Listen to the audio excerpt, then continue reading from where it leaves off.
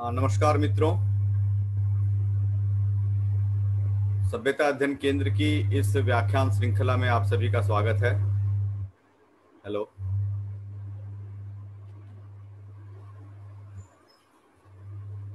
मैं प्रोफेसर अपने श्री मेजर सुरेंद्र माथुर जी से अनुरोध करता हूं कि आज की गोष्ठी का प्रारंभ करें। सुरेंद्र माथुर जी। बहुत बहुत धन्यवाद। I would like to introduce you to our guest speaker today from Poland. His name is Mikołaj Jarmakowski. He is a very dynamic young scholar from Poland. He is a Slavic, and they are working for the survival of their ancient culture and beliefs. Slavic, as you know, are widespread in Eastern Europe, mostly in Eastern Europe. And I can say that 30–40% of Europe, you can count on Slavics. They are in Poland, they are in Czech Republic, they are in Slovakia, they are in Ukraine, they are in Belarusia, and most important that they are in Russia too. Croatia, and many more countries. They are widespread all over the Eastern Europe. And the culture is very much common with the neighboring other cultures also, like a lot of similarities we are finding with Baltics and also with the Transylvania. So you can say that Eastern Europe is lot much connected with the Slavic culture. Now you'll be surprised to know that when you hear the cultural festivals and beliefs, you can connect them with Vishnu Puran. They may not be knowing what Vishnu Puran is, but so many things are connected with Vishnu Puran. But there are few of the gods and goddesses, their names. We have their names, but they are common Hindi vocabulary. But as far as they are concerned, they are their gods and goddesses. I will give you some examples, like Morona. Now, Morona is a goddess, which is a winter goddess. And she is, they celebrate this festival, Morona festival, which is our Holi. Now, the Holi, as you know, we call Holika Dahan. Now, Dahan means, cremation. And obviously, it is after that cremation is death. And death we call Marna. So, this is Marna. So, the Marna is a goddess for them. And it has become a Marna festival. Similarly, there are other goddesses, like, they have a cosmic tree. The cosmic tree, they also have, you have the sky. And the sky we call Akash, but we also call Akash Gagan. Why do we call Gagan also? I don't think, maybe some of the scholars know about it. But they have this Gagan is a kind of a bird which is protecting the cosmic tree. So that is Gagan. Similarly, they have moksha, like after the death, we take the body for cremation to moksha dhama. Now in moksha dhama, the person is cremated, and we believe that after cremating, he merges with the Panchatattva, the 5 elements. So it is Mother Earth. So they call Mother Earth moksha. So there are so many. The Swarg is also a goddess. We call it Swaraga. So many common festivals we are finding. I will name a few, which is very, very interesting. I told you about Holi, and they call Marna. We call Dahan. Now in Marna also, they have a female deity made of hair, something like we make Holika. Exactly the same. And the Holika, she is decorated with women clothes, and there's a male also. But that holika is then burned and thrown into a water or a pond. Similarly, if you see the Navratri, we had Navratri a month and a half back, and you see everyday festival is matching with that. Everyday festival is matching. Like during this festival, we grow, we sow the seeds, wheat seeds, and we grow javara. They also call jiva. We call javara, they call jiva. They call it green blood. Similarly, on the third day, we have in Rajasthan, we worship Parvati Ji, Gangor. They have the same festival, but in a different form. On the 8th day, Hindu families invite young girls to their home and give them food.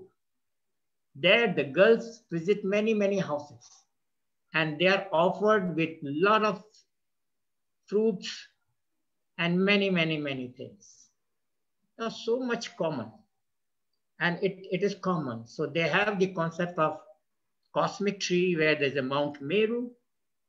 In the Swarga, you know, they have, you know, 4 gods, main gods. Perun is one of their main god, which is Indra, and he has a white horse.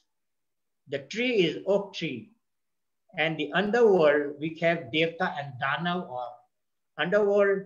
So there's an underworld. There are serpents, and under the tree they have a white stone, which is an altar like a Shivlinga. And right next to it there is a well which has a white kind of a liquid. Like we go to Shivalaya and offer milk. So exactly the same concept. So I will not go into much detail. I was just trying to give a little brief how common we are, how close we are. It is just that since we have been separated for many, many years, so probably but the festivals, the gods and goddesses, everything we are finding almost same. You can ditto, you can say there is a fight between Indra, the Swarga and Danavas, and same thing is happening. The Danavas are ruling Swarga sometimes the Indra takes over the Swarga. So same thing like Vishnu Puran, it goes on. So many times, you know, sometimes the Danavas are ruling, sometimes Devtas are ruling, and all those festivals are connected with this kind of Vishnu Puran with them.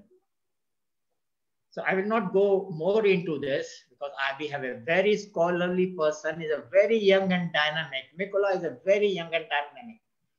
And now we are, he is in the process of uniting all the Slavics from the Europe, and hopefully, and since we found that they are very close to us, they are like our brothers.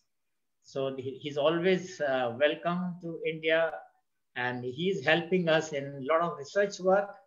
So I now hand you over to Mikołaj for his presentation. Thank you. Namaste, everyone.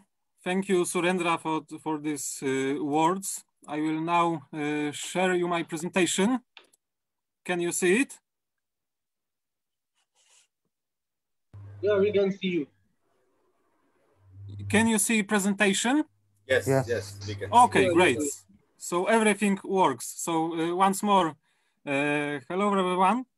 First of all, I want to share with you my big gratitude to all of you for inviting me here to share with you my research and our cultural heritage. I am especially grateful for 2 special people without whom we would not be able to meet today. I want to thank Nia Trinkuniene, Krive of the Lithuanian Romuva, for contacting me a year ago with International Center for Cultural Studies, for contacting me with Surendra Mathur on the occasion of Sun Seminar Conference, where me and my friends from Poland had a great occasion to present Slavic traditions and mythology as a part of our heritage. I am also very grateful to Surendra Mathur for his great work of building bridges of cultural and spiritual cooperation between India and Europe, and also for his invitation to me to give this lecture and presenting today Slavic culture and mythology. We have been meeting with Surendra and our friends from Poland and Czech Republic for almost 1 year, making comparative research on Indo-European connections between India and Slavic peoples. Therefore, I hope that our today's meeting will become a beginning of further and deeper cooperation on the field of mutual understanding of our cultures. My name is Mikołaj Jarmakowski. I am from Poland, from the northern part of Poland, from the Kashubia region, which lies by the Baltic Sea itself. I'm studying ethnology, cultural anthropology and Slavic languages and culture in the University of Gdańsk. I work as a museum guide, storyteller, sometimes a musician and educator associated with promoting in Poland knowledge about the cultures of the Slavs and other Indo-European cultures. And the main goal of my today's lecture is to present some very basic information on actual state of academic knowledge on the field of reconstruction of pre-Christian spiritual culture of Slavic peoples. During my speech, I will present a brief history of Slavic peoples, their Indo-European origins and connections, migration routes, elements of research on their languages and archaeology, as well as 19th and 20th century ethnography of syncretic folk customs, where despite Christianization, a lot of old tradition maintained and have been well described by folklore collectors in 19th and 20th century. So, can you see the next slide of my presentation? Yes. Please. Okay, okay. So first of all, a little bit about Indo-European roots and ethnogenesis of the Slavs. From what region of Europe Slavic peoples came and where we can look for their ethnogenesis. At the very beginning of our journey through Slavic cultures, we have to go deeper into history and look for their very origins, which lies deep in Indo-European past. In reference to actual state of archaeological and linguistic knowledge, ethnogenesis of Indo-Europeans lies somewhere in area of Anatolic, which is theory of British archaeologist Colin Renfrew, or lands between the Caspian and Black Sea, so-called Kurgan theory of Professor Maria Gimbutas from the Lithuania. From archaeological point of view, such Neolithic, European Neolithic cultures like Yamnaya culture of Kordetware may be connected with the first Indo-European traces in Europe. On the other hand, there are also some genetic findings, mostly made by Dr. Johannes Krause from Max Planck Institute of the Science for Human History, who shifted Indo-European expansion to the Europe to around 6000 BC and connected it with the Kordetware culture also. But finally, we can see that Indo-European expansion to Europe was like waves.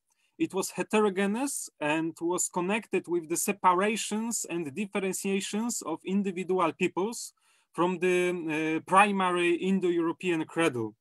For all Indo-European cultures, we can find some basic common cultural, social, religious conceptions, which lies very deep in sphere of language and worldview, especially mythological worldview.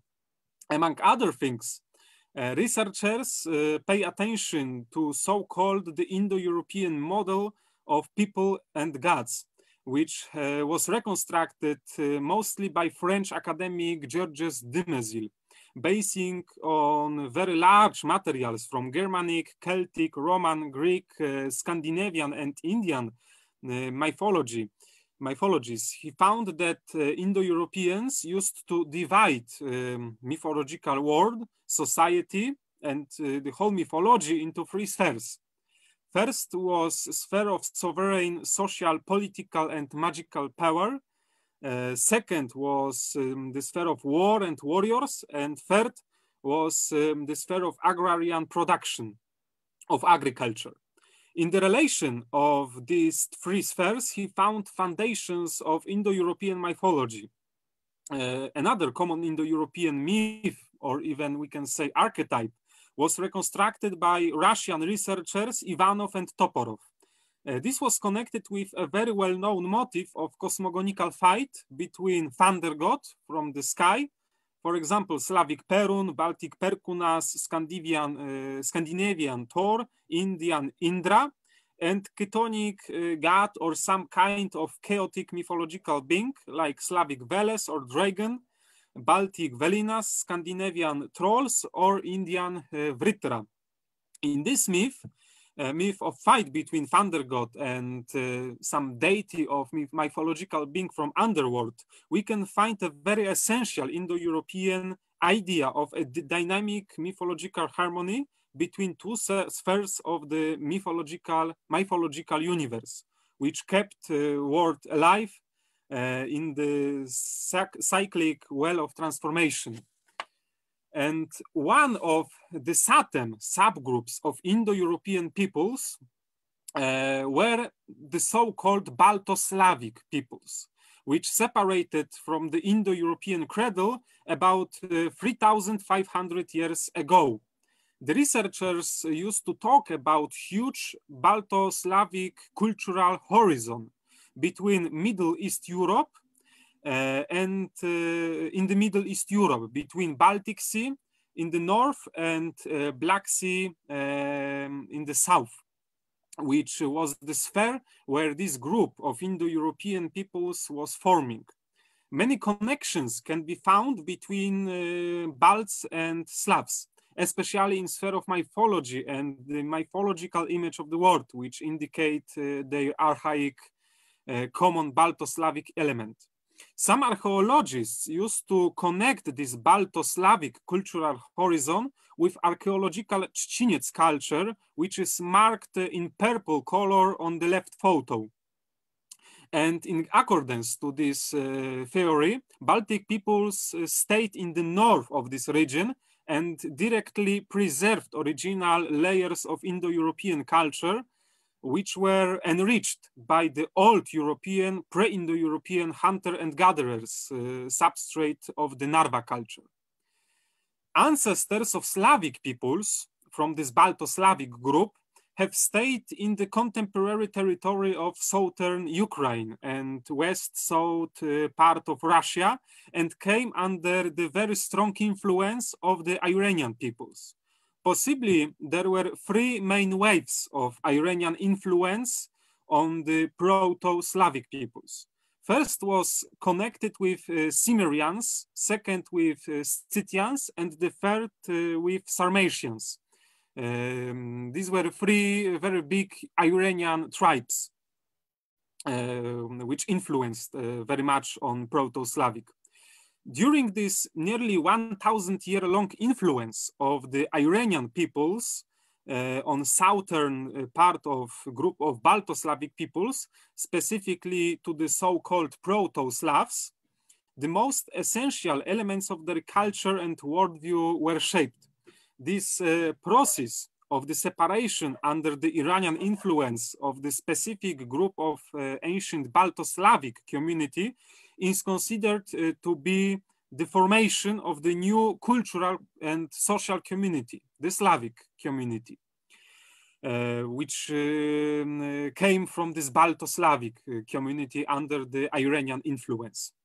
Archaeologists and linguists reconstructed social, cultural, political, and economic aspects of these Iranian influences, such fundamental for Proto-Slavic ethnogenesis. Between about 500 BC till 300 AC, so almost in a 1,000-year period, Proto-Slavs lived in the the southern and central part of today's Ukraine. They mainly occupied themselves with simple agriculture and lived there in forms of small tribal communities organized around simple open villages. They were strongly dominated by Iranian peoples, probably in a form of some kind political dependence. Researchers sometimes try to reconstruct the form of Proto-Slavic Iranian relations in a form of structure of relation of the dominant martial Iranian tribe and more peaceful, dependent, exploited and conquered by them Proto-Slavs, farmers. The Slavs were a subordinate population in this relation. There are some assumptions that Proto-Slavs were obligated to pay tributes, which have stopped their demographic growing until the time when Iranians were ousted by the Huns in the beginning of the medieval era in Europe. The reconstructed form of Slavic-Iranian relations are associated with so-called forest steppe area, which is natural for southern part of today's Ukraine. The area of Proto-Slavic ethnogenesis. This territory of Slavic ethnogenesis in contemporary southern Ukraine is still now a very fertile territory of humus. In fact, one of the best agricultural areas in the world. This land is the region of very big fertility to the agriculture. During the wars and invasions, the Proto-Slavs abandoned their agricultural villages and used to move to swamps and forests, where they were waited till invaders will live. So we used to talk about forest steppe organization of Proto-Slavic life and relations with Iranian peoples. Among the oldest Slavic national legends, we can find a very interesting and popular motif of the stranger who is arriving from the foreign land and finally is elected by local Slavic community as a king. It is possible that these legends are the trace, very important trace of Iranian domination, probably based on imposing Iranian rulers, kings on the Proto-Slavic peoples. Around 2nd, 4th century AD, also Gothic tribes from East Germanic language group had a strong contacts with Proto-Slavs. We can find language borrowings on both sides. And for example, Gothic word plinsian, to dance, come from Old Slavic plonsati, to dance. And in the photo on the right, you can see the territory where these culture forming processes took place, especially between Proto-Slavic peoples and Iranian peoples who were coming there from the south. So Iranian inversion among Slavic peoples, another slide. Iranian influence on Proto-Slavs I was just talking about had been so strong that researchers used to talk today about so-called Iranian inversion among Proto-Slavic peoples. Iranian peoples in the process of developing their culture changed some very basic ancient Indo-European mythological and religious conceptions. The culmination of this process was the religious reform initiated by Zarathustra, also called Zoroaster, basing on the ancient Iranian Mazdaist religion close to the beliefs and mythology contained, for example, in Rig Veda.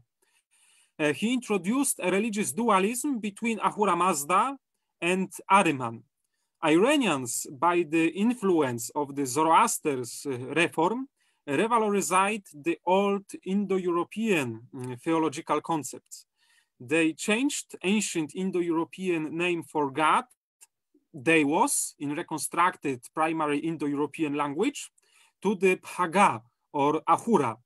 In consequence of this process, they associated original word Deivos with the Aves, mythological demons. So they changed totally this old Indo-European dualism. They revalorized it. Also, the Proto-Slavic peoples, by the Iranian influence, changed the same Indo-European religious terminology. In a place of word Deivos, Indo-European primary word for God, they introduced Bagha, which they borrowed from the Iranians and transformed into Old Slavic word Bog. And here some examples of Proto-Slavic borrowings from Iranian languages are presented. I choose only these ones which relates to the religion or mythology. But it is also very important that vocabulary associated with smithery and agriculture and social power also have also Iranian origin in Slavic languages. And here are these examples. First of all, the word for God, which I mentioned about a moment ago. In Polish language, it is Bóg. It comes from Slavic, Old Slavic word Bog, and it is borrowing from early and late Iranian word Baga, which means distributor and also God. Bag, give and receive portions, and for example, in one old Persian description, we can find word Bagach Yaradi, for the God. And here is also Russian, so also Slavic synonym, Bogaradi, which also means for the God. And this vocabulary is connected with Sanskrit word Bhaga, prosperity and good fortune, which comes from Indo-European reconstructed root Bhag, to give. So here we can see that this Slavic, Proto-Slavic, and also probably Iranian conception of God,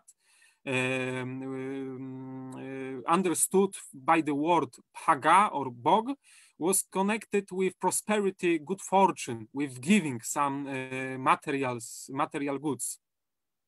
And here is mentioned this inversion of old Indo-European word Deivos, God, to, for example, Polish dziw, something strange, and Polish dziwożona, Slovenian diva-żena, female demon kidnapping children.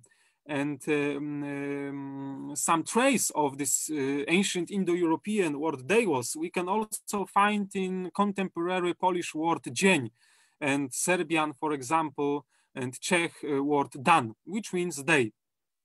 Another word, very important, sacred, Polish święty, comes from Old Slavic root spęt, and for example, Avestan, so Iranian spenta, which comes from Indo-European kwento, which means powerful and healthy. Another word, heaven paradise, connected with afterlife, Polish raj, Czech raj, Slovenian, and it comes from Old Slavic root raj, which comes from Middle Persian raj, happiness, fortune, and Old Iranian raj, fortune, which is also connected with Sanskrit rai, property and some material goods. Heaven paradise when souls go in form of birds. It is connected with beliefs that after death, some part of human soul is going to the underworld, to the place of, to the kingdom of ancestors in a form of a bird. But we have, for example, Polish dialectal wyraj, Russian iri or wyraj, which comes from Old Iranian vajrya. This what should be chosen, and also from Old Iranian var, to choose. And here we can see that this idea of afterlife was connected with some kind of religious choosing, yes, some way or some destiny after death. Something good, blissfully, in Polish language, błogo, in Russian dialectal language, bologo, in Bulgarian, which is also Slavic language, blago. And this word comes from Avestian, so Iranian word bereg, right, ritual. So here we can find this connection between something good and blissfully and ritual as a way to sharing with this emotion.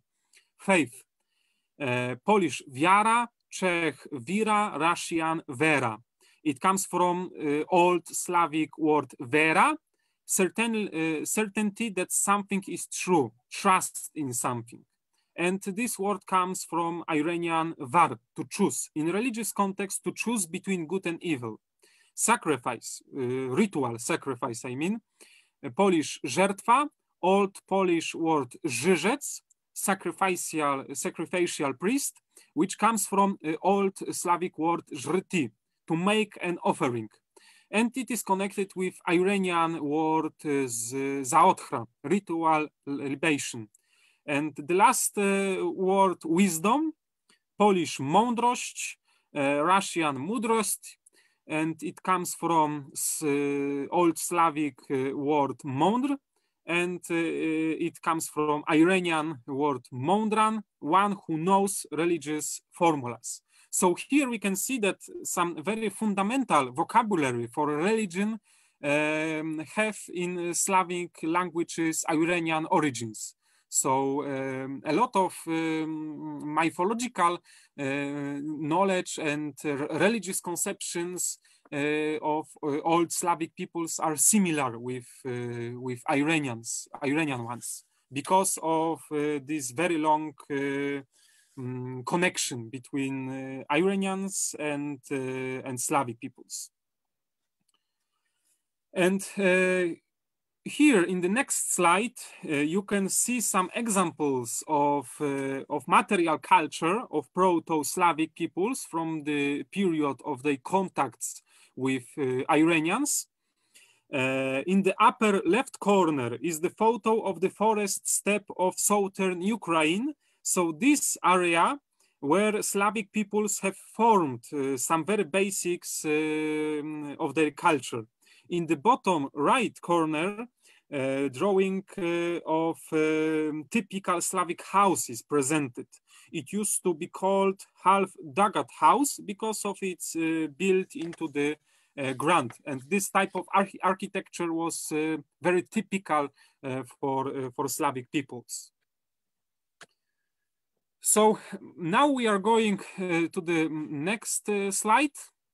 Slavs in Europe, great expansion. With the beginning of medieval era, Iranian peoples began to lose importance and power in East Europe. It is presumed that Slavs, Proto-Slavic, with the weakening of Iranian nomads, started to free themselves from their rule and cultural and political domination. One of the reasons why Iranians began to get weaker was expansion of Hans, headed by Attila in early medieval era. As I mentioned above, the territory of Proto-Slavic ethnogenesis was a very rich and fertile from agriculture point of view. The lands of southern Ukraine till now are one of the best for farming. Archaeologists assume that Proto-Slavs during era of Iranian domination were obligated to pay them special tributes from agriculture produces, for example, cereals or bread. This dependence from the Iranians and economic constraints were the reason why Proto-Slavic hadn't been growing demographically for near 1,000 years. In the antiquity. After the Slavs became independent from Iranians, food productions surpluses began to appear in their economy. This in turn caused a very sharp demographic increase among Slavic peoples, and in consequence, the rapid growth of their communities. Then they began to migrate to the north, east, west, and south part of Europe. The period of Slavic great expansion dates from 4th to 8th century AD.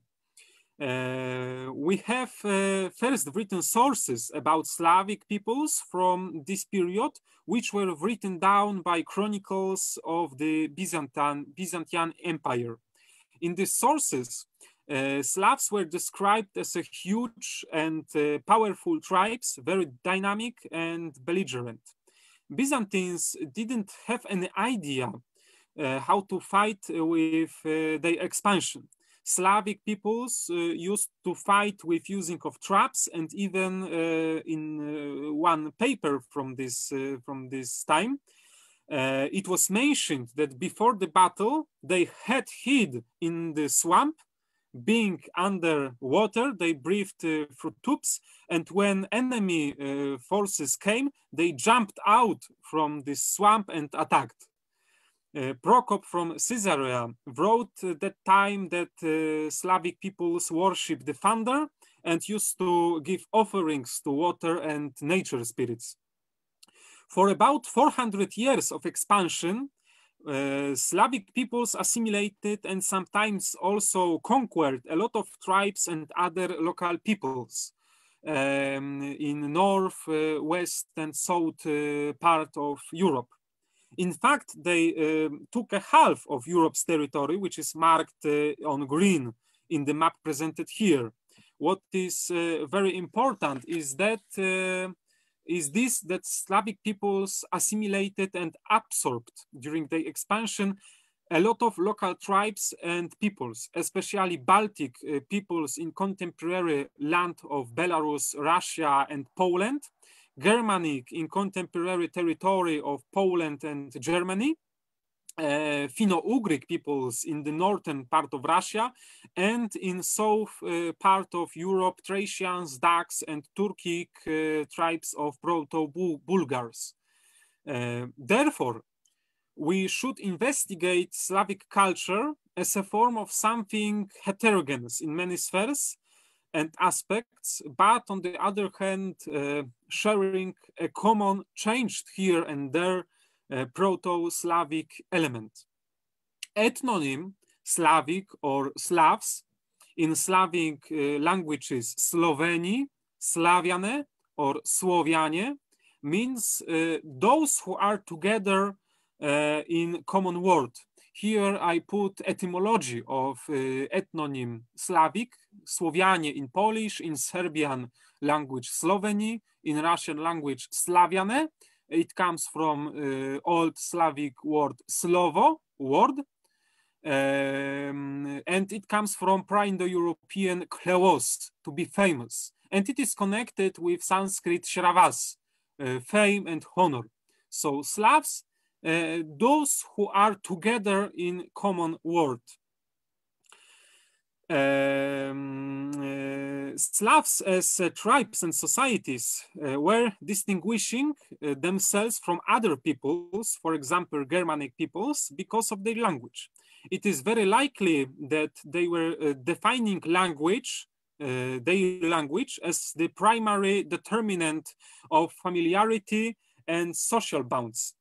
That they saw language as this would separate our people from alien strangers, from other tribes, other peoples, other nations. It is significant in this context that Slavs till now used to call foreign peoples word mute. And for example, Polish people used to call Germans those who could not speak, mute people, those who do not have words. So this idea of language and word, we can see, was very important for Slavic peoples. Traditionally, three groups of Slavs are distinguished: Eastern, which is here, Western, which is here, and Southern, which is here. By the 9th century AD, the Slavic tribes had united locally in the form of local states. And by the 12th century, the rulers of all Slavic tribes adopted Christianity. Christianization was related to the strengthening of structure of feudal states because worshipping of one god based on the very strong institution of the church gave for the ruler better political stability than many local tribal cults. Moreover, Christianization was then the only way to obtain political legitimacy from Western Europe countries, and it also protected against Christian states, especially Germany, conquesting under the pretext of Christianization missions. And here are dates of baptism, or official baptism of Slavic states: Poland 966, and 3 so-called pagan uprisings against Christianity in Poland: Kievan Rus 988, and another 2 pagan uprisings against Christianity, and very symbolical date, destruction of Świętowit temple in Rugia, which was here in the western part of Slavic territory. This was the last official temple of old Slavic religion. So its destruction is considered to be symbolical date of ending official history of Slavic religion as an institutional and political force in this part of Europe. And here is contemporary map with contemporary situation of Slavic peoples in Europe. What is also very important is that that about 1,000 years ago, so during forming these first states, Proto-Slavic linguistic community began to differentiate. With the founding of states by individual Slavic tribes, the language began to diversify, and like now we can distinguish 3 groups of Slavic languages that I mentioned a moment ago. So East Slavic languages, Ukrainian, Belarusian, and Russian. West Slavic languages, Kashubian, Polish, Silesian, Czechs, Slovak language, and in part of Germany, Sorbian, Lusitian languages, and southern part of Slavic languages, Bulgarian, Macedonian, Serbian, Croatian, and Slovenian also. So now we are going to the main part of my lecture, Slavic mythology and spiritual culture, basic sources and methods of research. Now we have a question: how to get to know and research pre-Christian spiritual culture of the Slavic peoples. First of all, we have to underline that the fundamental problem of such work is the fact that Slavic peoples were illiterate. They didn't have their own alphabet. Therefore, all written sources from early medieval era were wrote down mostly by Christians or sometimes Jews and Muslims. These early medieval written sources are mostly based and laconic and try to present Slavic religions, pre-Christian Slavic religions, in the worst possible light, as pagan opposite to Christianity, concluding from early medieval chronicles and materials, we have over a dozen names of worshipped gods and goddesses, some descriptions of temples and rituals, and quite well described social aspects of the functioning of old beliefs and relation of church to it. And here are some examples of early medieval written sources connected with researching Slavic religion.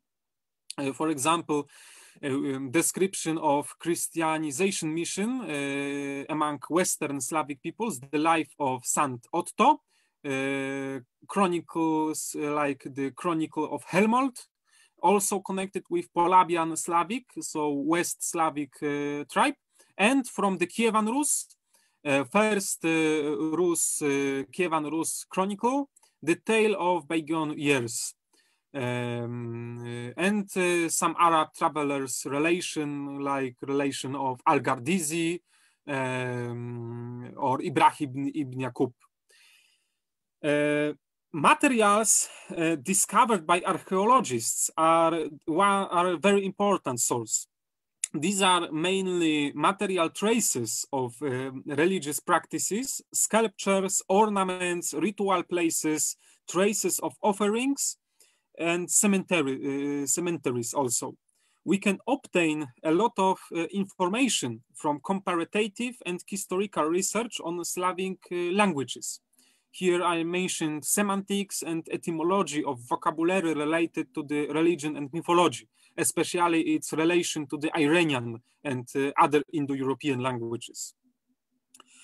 And however, the most important and the most extensive source of knowledge in the field of research of the culture of old Slavic peoples is folk culture, folklore, namely culture of 19th and 20th centuries villagers. Customs, rituals, magic, beliefs, mythology, fairy tales, songs, riddles, art, and decoration. To understand the validity of the study of folklore in the context of research about the religion of pre-Christian Slavic peoples, we must look at the process of Christianization. As I mentioned above, time of official baptism of Slavic medieval states is the early medieval era. More precisely, around the 10th century AD. Christianity have been penetrating different social strata with varying power. Date of official baptism is in fact date of the baptism of the ruler and his closest circle. Wider Christianization process was in fact connected with building a network of monasteries and churches, and only then very slow religious penetration into the population, especially village population. The process of Christianization was especially slow among the village population, which preserved a lot of pre-Christian religious and cultural residues for a very, very long time. There are three main reasons why we can find so rich traces of old Slavic beliefs and mythology among folk village cultures of 19th and 20th century. First, till the 19th century, villagers of Central East Europe lived in the feudal system in which they didn't have any possibility of any mobility. Peasants were bounded to the ground and subordinate to the nobility. In the European medieval feudal system, villages were closed to contacts with the outside world. Villages were isolated, in fact.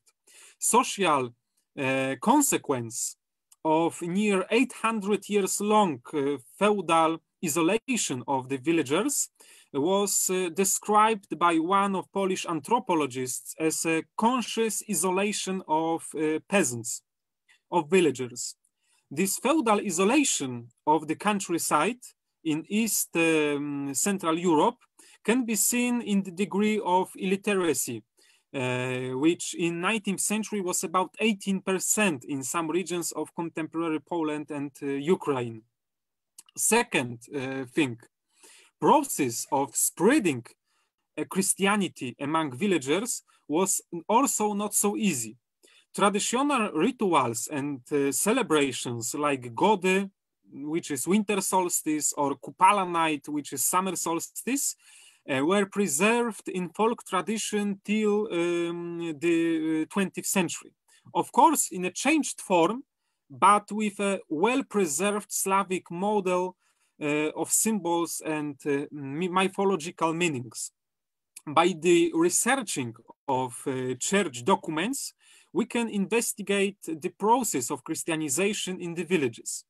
As the church chronicles show, cases of officially celebrating pagan rites, pre-Christian rites, happened even 500 years or more after the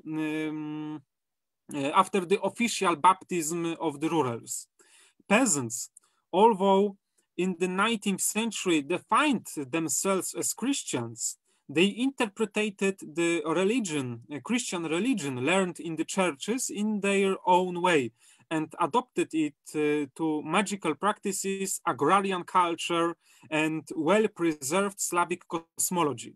Therefore, in many 19th and 20th century ethnographic materials like folk songs, folk legends, we can find a mix of old Slavic traditions and Christian symbolism included into them.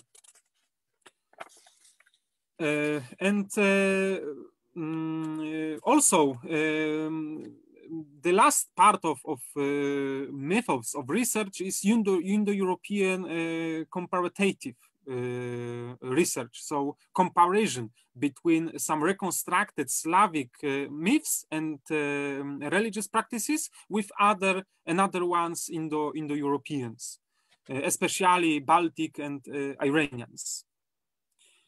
And to show you this process, how this process of Christianization look like, I will quote words of one traditional villager from southern Ukraine. This quote refers to the changes in winter rituals that followed with the interventions of the church in the 19th and 20th centuries. So 100, 200 years ago. And 800 years after official baptization of rulers. It comes from the Huculszczyzna region. In English, I think it is Huculi region. It is in southern Ukraine, near border with Romania, where Christianity came very late in some areas, even in 16th century. Here is this quote. The Hucul community was then, in the 19th century, in a situation of forcibly agreeing to certain concessions to representatives of the church authorities. These changes concerned the inclusion of biblical stories to the structure of old, in Ukrainian Starovitsky, which means ancient, folk ritual songs, and those the abandonment or modification of older texts of songs. The abandonment of dances and singing not related to the biblical content, as well as the prohibition of the use of instruments such as skripka, trembita, or others. These were ritually used instruments connected with pre-Christian religious practices. One of Orthodox Christian priests spoke to the Huculs in this way. These are pagan, not Christian songs. Such songs cannot be sung because they cause unforgivable sin.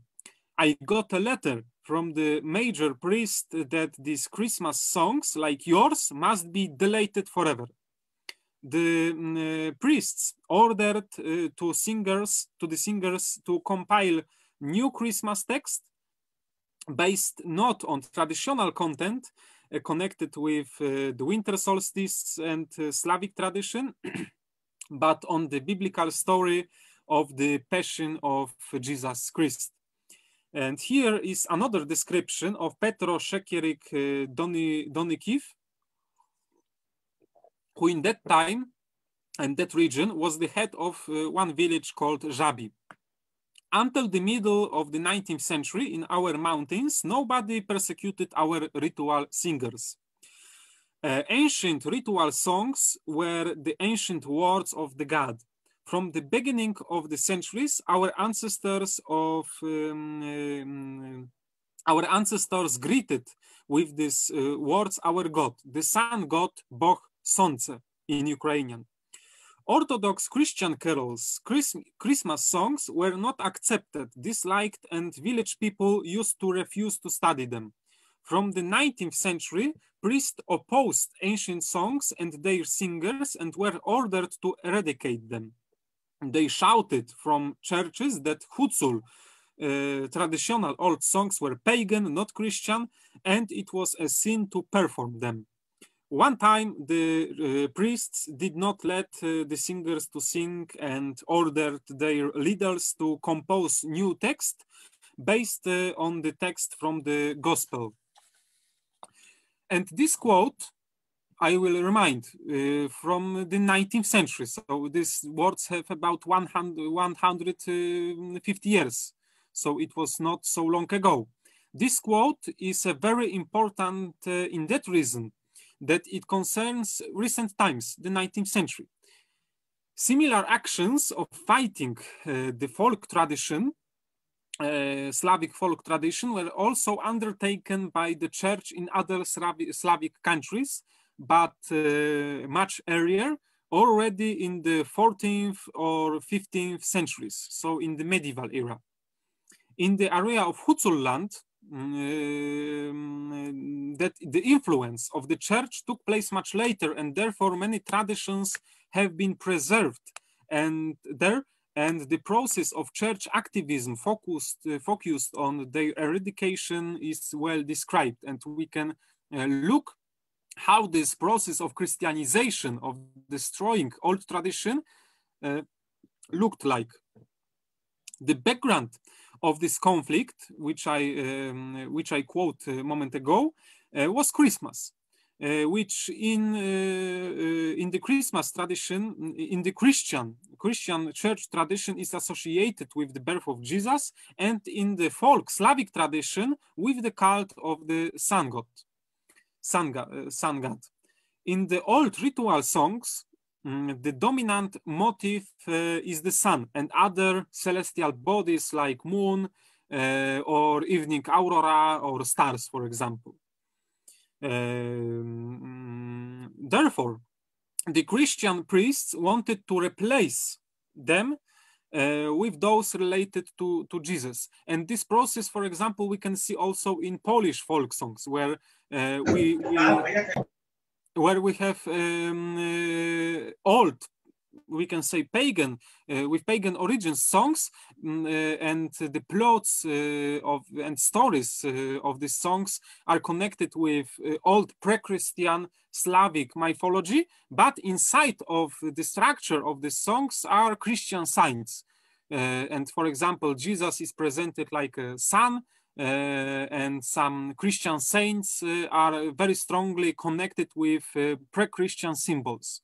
This is form of syncretism, pagan Christian syncretism. And the third aspect of long preservation of pre-Christian Slavic traditions by the oral tradition of the villagers have strong economic background. As I mentioned above, old Slavic culture had strong connotation with agriculture, with farming. Most of the religious rituals and mythological sphere was related to agriculture work, grain, bread, fields, and other aspects of farming. Villagers of Middle East Europe till 20th century dealt almost only with agriculture, with farming. This fact was of course connected with feudal system, which I mentioned also a moment ago, in which peasants didn't have any laws to change their occupation. Therefore, long duration of old mythological worldview and traditions had strong economical context. It was very closely, these traditions were very closely related to the source of income, which was agriculture and farming. Those who study in folklore of 19th and 20th century used to talk about two processes: Christianization of old beliefs, Christianization of old Slavic beliefs, myths and customs, and secondly, folklorization, Slavization of Christianity, which peasants adapted, of course, to adapt it to their culture, to their needs, and their way of life. So researchers used to talk about so-called cosmic Christianity or village Christianity. In fact, syncretic form of old pagan beliefs and Christian religion. Therefore, 19th and 20th century folklore is a very rich source of knowledge because of the great abundance of materials. 19th and 20th centuries are the ages of national awakening when nations of East and Middle Europe, also Slavic nations, started to look for their own national identity. Many of them were looking for it among villagers, where, as they believed, original and truly national culture was preserved. Therefore, we have a huge amount of materials from this era: songs, tales, legends, myths, customs, folk art, described rituals, magical practices, and the other ones. And here, in this slide, Christianization, folklore, and structures of long duration. To visualize you these long processes of Christianization and long duration of pre-Christian traditions, I put 4 examples from 19th and 20th century Slavic folk culture. In the upper left corner, we have the photo, black-white photo of rain ritual from Serbia. This photo was taken about 70 years ago. Namely, this photo shows so-called ritual of Peperuda, Dodolica, or Kust among East Slavic peoples. The ritual was to choose a young girl, dress her up in green leaves, and pour water on her with a special song. The main topic of songs dedicated to this ritual is the goddess or some other mythological being named Dodolica or Peperuda, who is asking main god to let the rain fall, open the sky, and free the waters from it. A girl dressed in green can be considered as a representation of the Dodolica, this mythological being, an image of a water spirit called Rusalka, or also Mother Earth goddess, who to be fertile needs water from a sky god. The ritual was performed during drought, sometimes during spring celebrations until the mid-20th century. So even 50 years ago, it was possibility of see such rituals in Serbia or other South Slavic countries. In the upper right corner, you can see photo from Poland, which shows spring tradition of Morana Marzanna dwelling, on which also Surendra talked a little about. It was known in many forms among almost all Slavs, and today it is still a very popular custom, but not as a ritual, but some form of, we can say, children play. But among villagers, drawing of Morana had a very strict ritual meaning. The rite used to take place with the beginning of spring. Marzanna or Morana, who was drowned in the water as the big effigy, represented the goddess of winter, who with the beginning of spring used to go to the underworld. The first sources about this custom come from 16th century church chronicles. The church tried to ban it or change into Christian version, such as destroying the biblical Judas effigy, but it's failed. Villagers were attached to their tradition very much. And originally, This ritual had a mythological context. It was believed that drowned to the water, Morana Marzanna is going to the underworld land of the dead, and during spring, young fertility god called Yarilo is looking for her, because it was believed that Yarilo is in love in Morana, and love between Morana and Yarilo is connected with the spring and summer. In the lower left corner, there is also a photo of so-called Turoni. This is some form of mask or ritual outfit that depicts a hairy and horned monster. During the winter solstice celebration, the same celebration which I mentioned above in a form of quote from Hutsuli region of Ukraine, when I was talking about these changes in the songs, young boys used to dress up in ritual costumes depicting creatures from the underworld. In these costumes, they used to go from the house to the house with special songs, including mythological motifs and good wishes for the new solar cycle. The church had fought with these practices since the 12th century, and despite the threats of curses and excommunication to those who practice it, the tradition was not broken. In some regions, it is popular, very popular till now.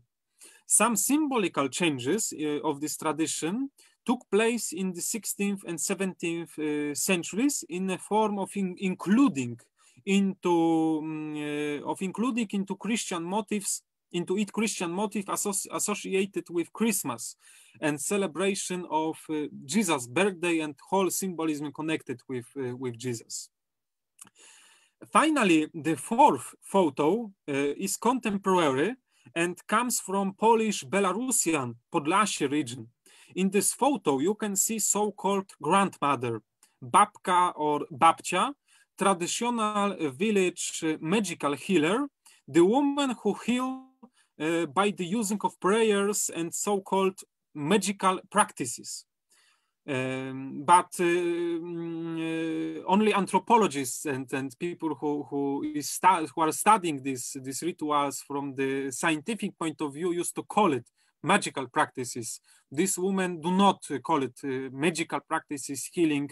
They only used to talk that they are praying to the God. It is very important. These old women's grandmothers used to call themselves intermediaries between God and man. In their practices, we can find some old genealogically Slavic elements, such prayers to Zorje, Zorienice, three goddesses of morning, noon, and evening lights, the use of fire, water, and egg in healing practices, and also Christian elements like prayers, sacred paintings with signs, crosses also. So it is another example of pagan Christian syncretism in sphere of some village practices. And here on this next slide, we will do a small break from very theoretical knowledge. I will present you some photos of important archaeological findings, arts and folk traditions to bring you a little closer to the spirit and aesthetics of Slavic cultures.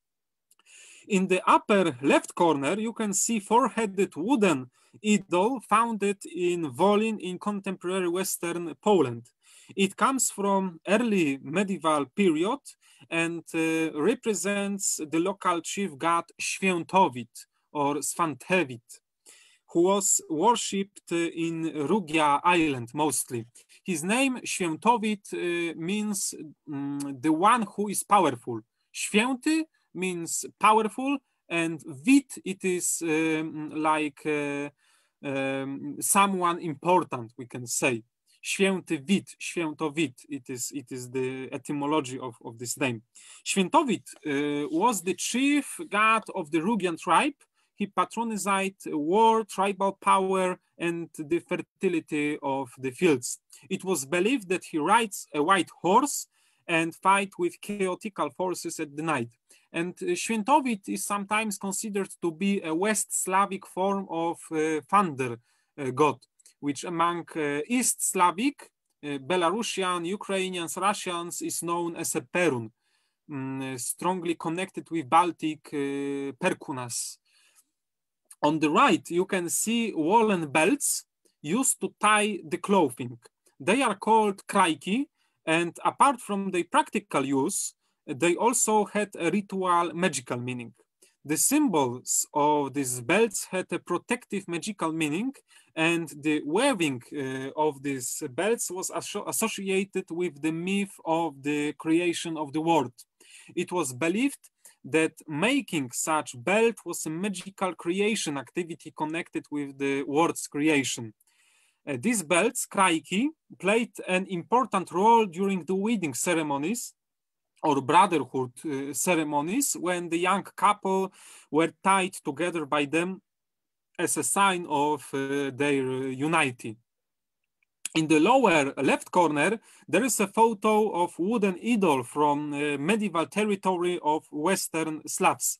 According to some theories, it's present divine twins, sons of sky god, guardians of fertility, or guardians of sun goddess.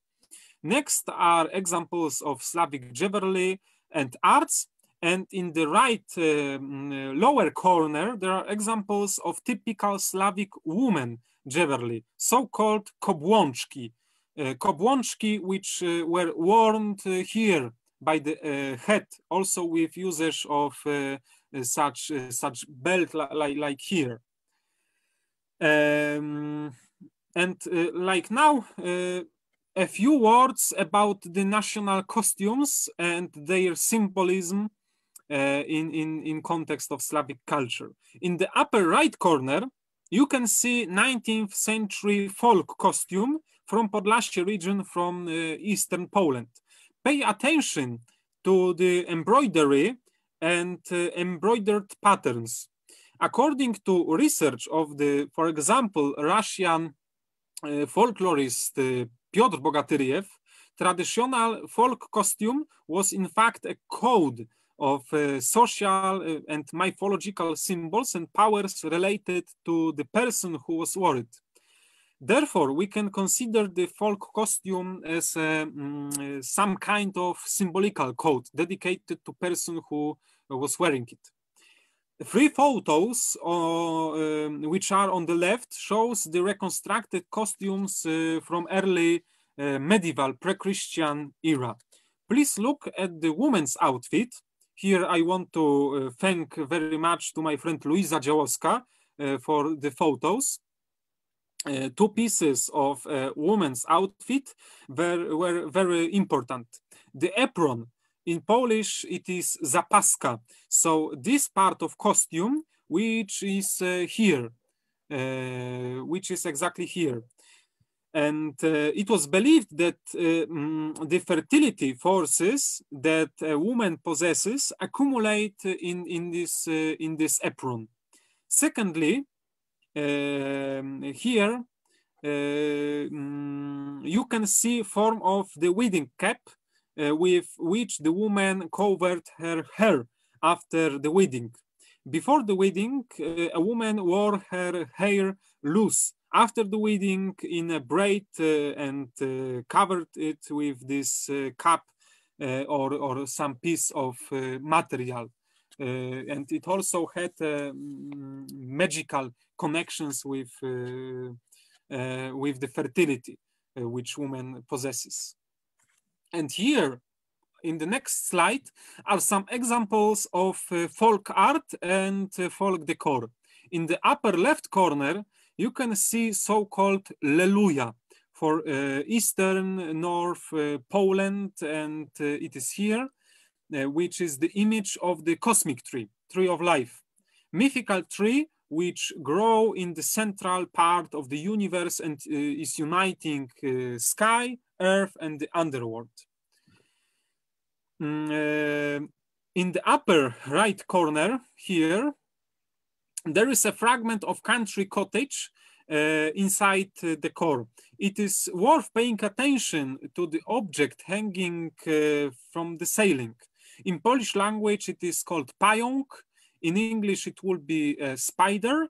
It had cosmological and mythological meanings. It was also connected with the idea of cosmic tree. Below, on the left here, is a painted house from the Zalipie village in southern Poland. The ornamentation used in the drawings is associated with the cult of fertility and the symbolism of the cosmic tree.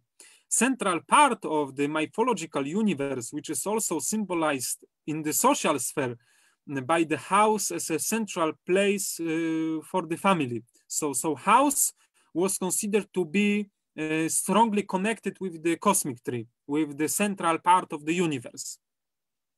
At the right, there are painted eggs here, so-called pisanki. The tradition of eggs painting combined with Easter during Christianization have in fact pre-Christian origins connected with the cosmological myth and egg as a symbol of life and fertility, and also world creation. And here we are going to this topic of egg and to talk about cosmogonical myth. So how the world was created in Slavic mythology. We will start from cosmogonical myth, which is about creation of the universe.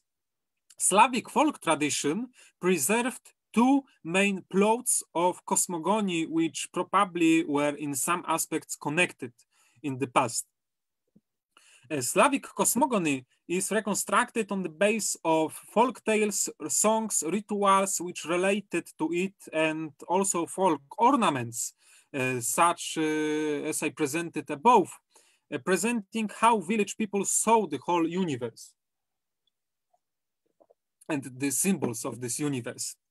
The first myth about the creation of the world used to be called myth about the cosmic egg. We have several sources for reconstruction of this myth. Among the folk beliefs described by ethnographers, there is sometimes a story such as the one quoted here, which comes from central Poland. The earth was created from the big egg that lay on a very high tree. And this is ethnographic note from Poland from 19th century. We have several such descriptions. More detailed stories can be found in Russian folk tales, which were studied by such academicians like Ivanov, Toporov, and Prop. Among Russian folk tales, there is a popular motif of kingdoms, which can be rolled and hidden inside a magical eggs, and in consequence of a special ritual connected with some form of ritual sacrifice from the chaotical dragon and chaotical force of this dragon. These kingdoms can be also freed from these magical eggs. So the egg is an object inside which all reality, the universe, can be hidden and from which it can be also created. Therefore, eggs have in Slavic symbolism very big significance. All rituals and magical practices related to the idea of changing reality, like healing or creating a new reality, like courtship or wedding, were inseparable from the egg. A very important ritual in folk tradition, which was the first spring field plowing, connected with agriculture, so very important in Slavic tradition, as I mentioned, also began with an egg sacrifice to Mother Earth. Egg also has some connections with sunrise, which in Indo-European traditions was believed to be a time when the world is recreating after the chaos of the night. Many folk rituals which were dedicated to the multiplication of something and creation of something were performed during the sunrise. people believed that then the cosmogony is repeated with the sun, which is shining in the morning. Also, in many ritual songs, we can find parallel between sunrise, so creation of the world in the morning, and the rapture of the mythical egg. And here are some examples. Shine, shine, dear sun, I will give you an egg. When the hen lies it in the oak forest, take it to the haven. Polish folk spell calling the sun. This song was sung by shepherds. In it, the sun was asked to come out from behind the clouds, and in return, the shepherds used to offer to the sun the egg light on the oak tree. Oak tree represent here the cosmic tree, the central part of universe through which offerings and prayers are sending. And another song. Oh, there is a red egg nearby. Oh, morning, early morning, red egg. Let us wait and hold it in our hands. Oh, morning, early morning, and hold it in our hands. When the sun flashes, the egg will burst. Oh, morning, early morning. And this song is in Polish like it. O, już niedaleczko, czerwone jajeczko. Oj, rano, ranienko, czerwone jajeczko. This is very old, very ancient melody, which we can find also in many another ancient songs. And these songs come from Polish-Belarusian border and was sung in the spring. It shows a parallel between the sunrise, mythologically the rebirth of the world in the morning, and the break of the eggs. Springtime is also very important because it was believed that during spring, with the return of the life to the earth after the winter, the whole universe is recreating. And some researchers associates the myth of the cosmic tree with the mythological deity Svarog.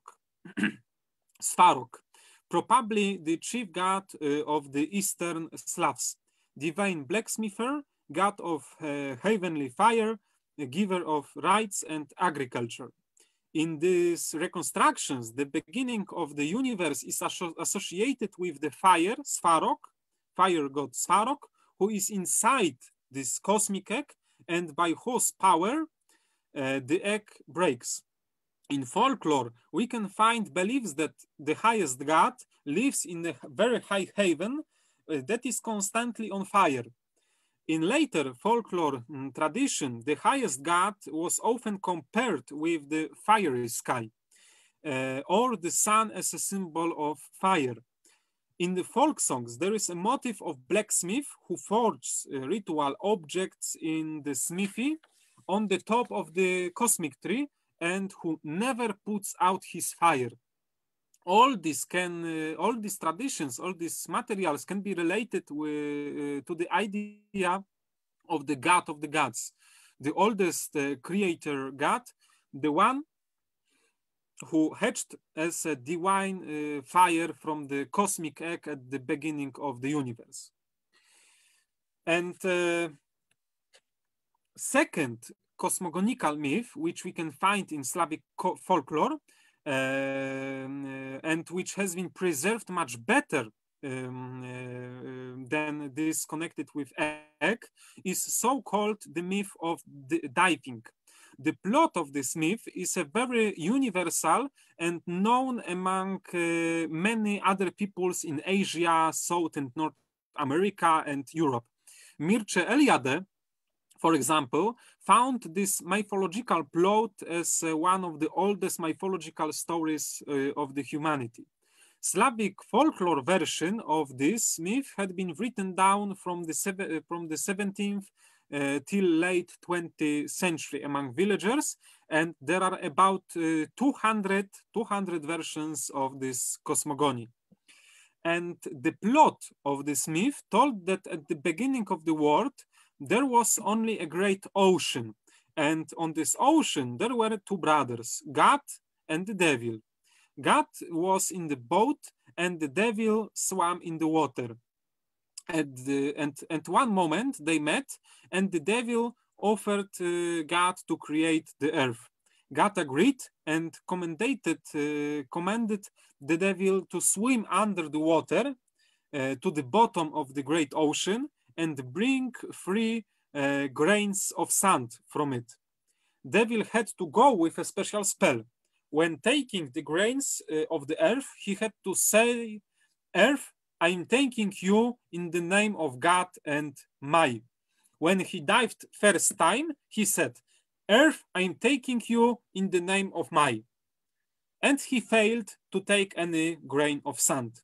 When he dived second time, he said, "Earth, I am taking you in the name of my." And he again then failed to take any grain of sand. And finally, when he dived third time, he said, "Earth, I'm taking you in the name of God and my." And then he managed to take 3 grains of sand from the bottom of the great ocean. He gave them to the God, and the God created from them the first earth, so-called Buyan Island, with the white stone Awatir at the center. When the island was created, God and the devil went to sleep. When God had fell asleep, the devil began to push him into the water, wanting to drown him. But it was impossible. The water parted, and the earth began to rise very, very fast. God continued to sleep. The earth grew very fast, and the devil ran away. At some point, God woke up. He looked around and saw that the earth was growing very, very fast. He was worried about it. He wondered how to stop earth from growing such quickly. He created then a bee that he sent to learn from the devil how to do it, how to stop this very fast growing of the earth. Bee overheard the devil saying that to stop earth growing, it is needed to create 4 sticks, 4 oak sticks, and put them at the 4 ends of the earth, 4 liminal points, and say, "Enough of this earth." God had did it, and the earth stopped of growing. Later in the myth's plot, God and the devil have a battle with each other. The devil takes the form of a dragon that kidnaps cows or bring winter. It was believed that the cause of winter is the kidnapping of fertility by the devil or dragon. God, the thunderer, strikes this dragon with lightning, and then realize fertility, and summer finally returns. The devil lives in the underworld, and the God lives in the heaven. The earth is located between them, is the middle world, and is therefore a sphere of collision, a sphere of conflict between these 2 opposing forces. Despite the fact that the folk texts of the myth, written down mainly in the 19th and 20th centuries, depict Christian figures, God and the devil, the plot and structure of the story are very much earlier, with Slavic origin. The folk images of God and the devil are also an example of the above-mentioned folklorization and Slavization of Christianity, in which the Christian content penetrating into the Slavic tradition was transformed by villagers. And here it is example of putting 2 Christian figures into the pre-Christian Slavic mythological story.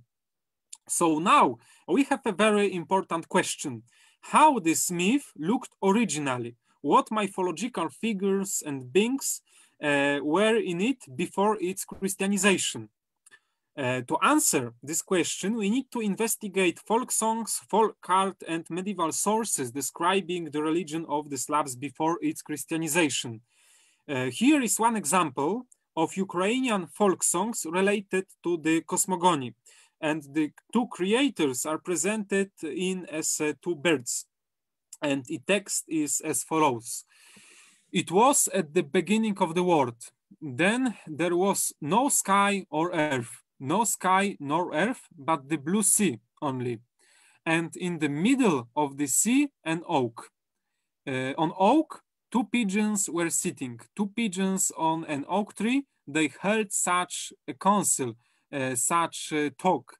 Happy debated and quote, how can we create the world? How we will fall to the bottom of the sea. We will bring out the fine sand, blue stone. We will sow fine sand. We will pick up the blue pebble from fine sand, black earth, icy water, green grass, from the blue stone, blue sky, bright sun, bright moon, and the all stars. Such dualistic motif can be also found in 19th century folk arts. At the right, you can see a very popular motif in which is tree of life, cosmic tree, and two creators, also in a form of birds. Below is a medieval relief from Croatia, from South Slavic region, that depicts the fight of a rider on a horse and a dragon, a motif known from the myth just discussed.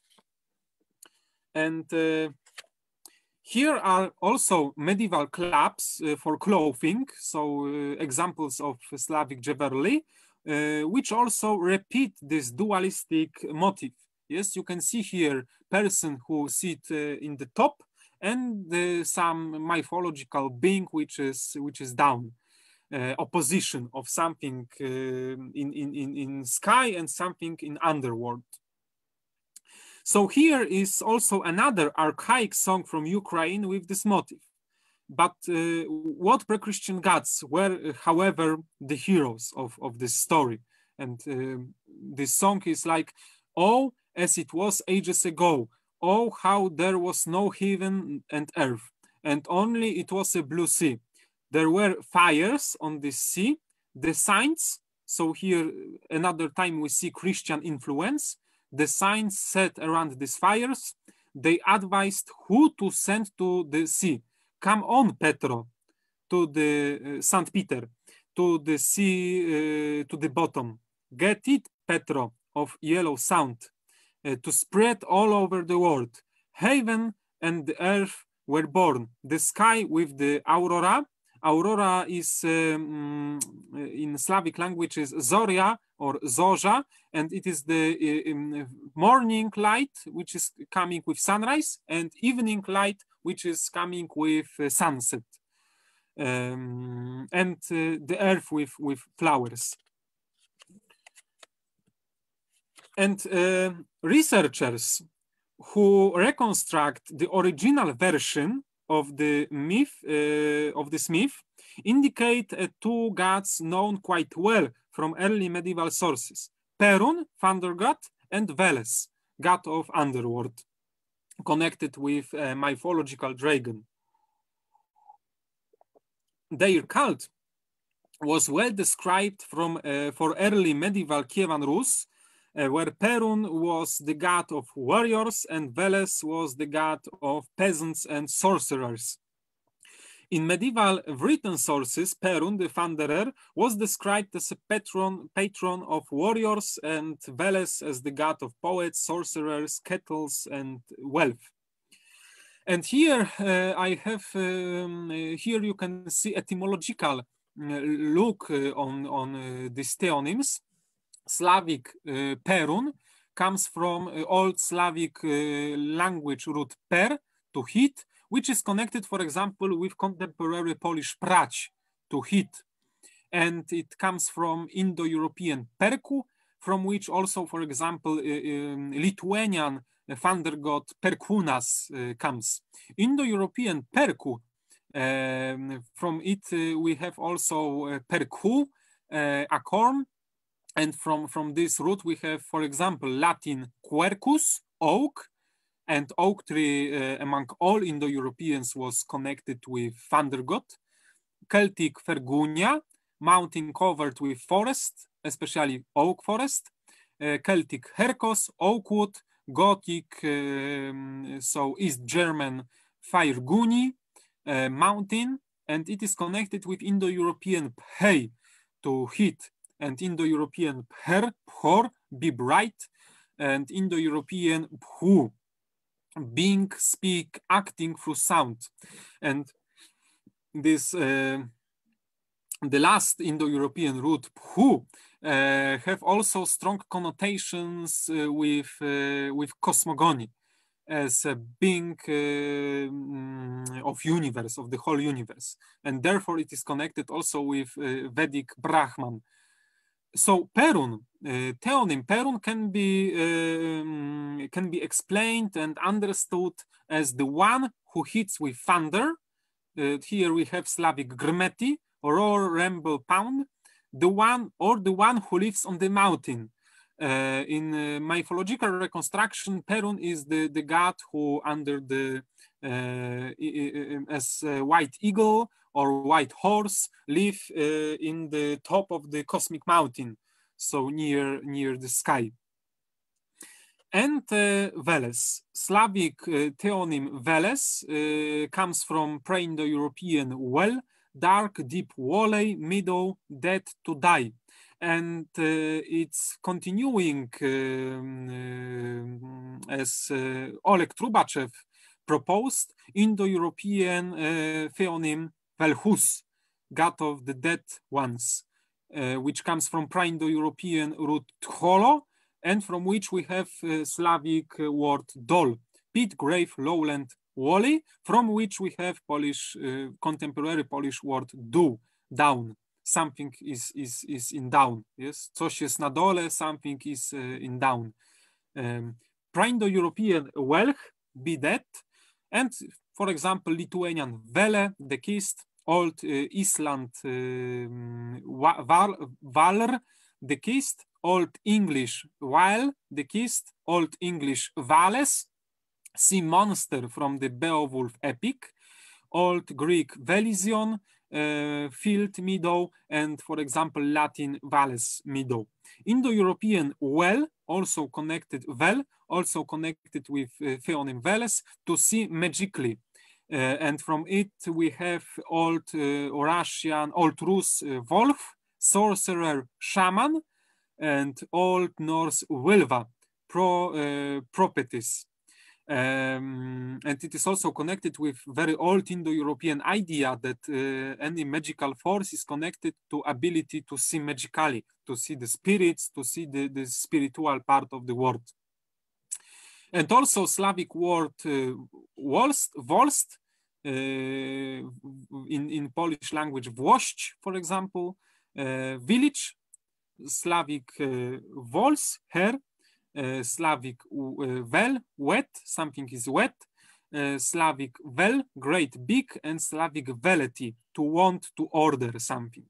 So veles can be understood as the one who is like the valley below, the one who sees keenly, the one who can see magically, the one who is, therefore, the one who is a great sorcerer, and the one who commands something, the one who wants something, the one who orders something.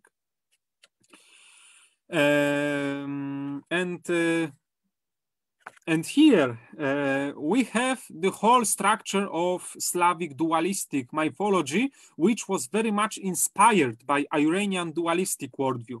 The structure reconstructed by researchers shows a dually divided Slavic pantheon in which individual gods and goddesses were determined by their belonging to the heavenly or underworld reality, or to the third reality, which was the earth, the world beyond, the world between sky and the underworld realities.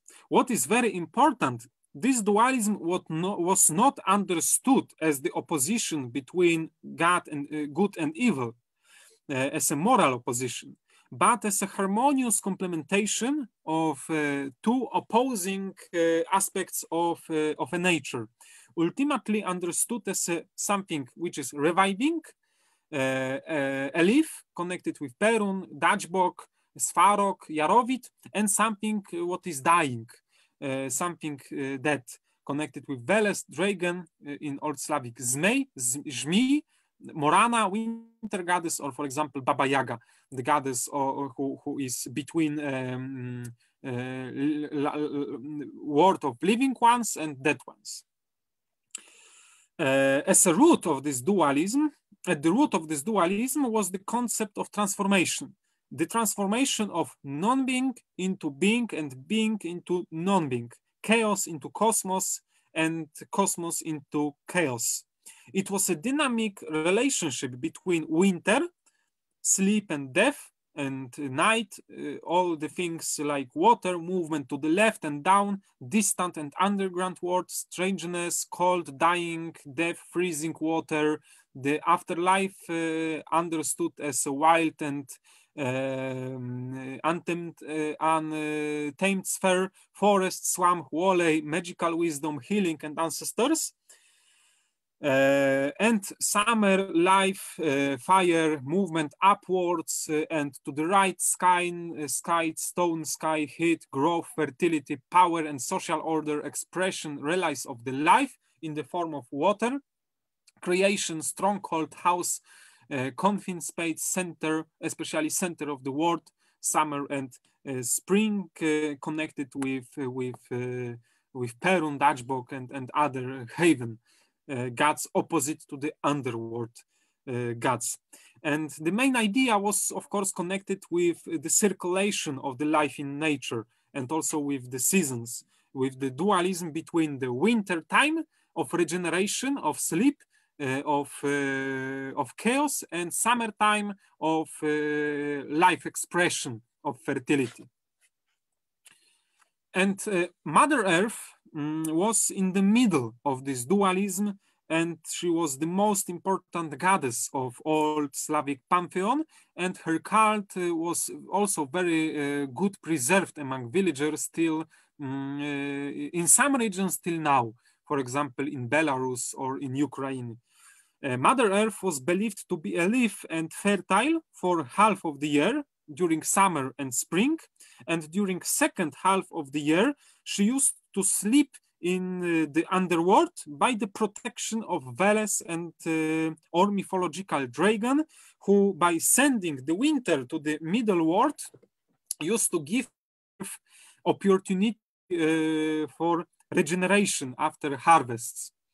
There are folk relations that during the summer, Mother Earth is fertilized by Perun, by the thunder god, by thunders and rains, and at the autumn and winter, after the grain is harvested, put to sleep by an underground deity who sprinkle her with poppy seeds.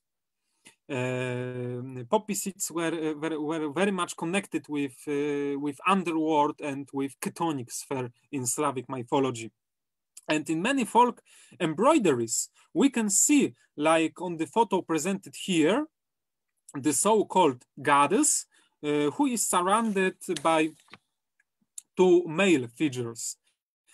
And it is possible that these embroideries refer to this myth, that the Mother Earth is between god of sky, connected with fertility, and god of underworld, connected with death, winter, and understood as a regeneration after the agraric farming circle of jobs, agraric works. And another possible trace of this myth is the tradition of tying a special bundle of cereals after the harvests with an offerings and thanks to Mother Earth. It is here, who after the end of agricultural work in the autumn goes to sleep to be later in the spring awakened by Perun with the first spring thunderstorm. Photo at the right present such bundle. And here is also a very beautiful song from the Belarus dedicated to Mother Earth.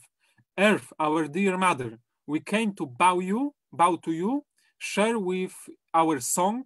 You gave us water, you feed us, what would it be without you? Our small houses like orphans, and we little children like souls from nowhere.